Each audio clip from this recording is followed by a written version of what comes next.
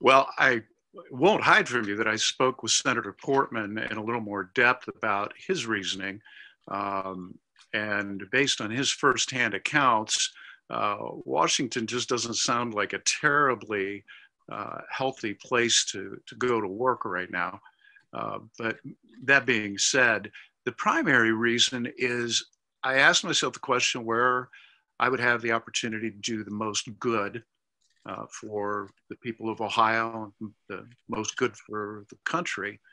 And I've concluded that it makes more sense for me to run for reelection, to focus on this job, that I have greater impact here than I could on the backbench of the United States Senate.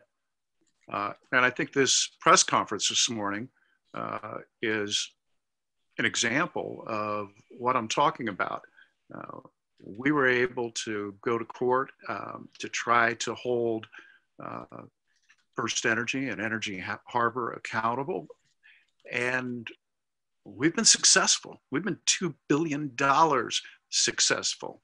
And this hasn't been a matter where the PUCO solved it. The legislature didn't solve it. We were able to use the power of the Attorney General's office to go to court and get justice.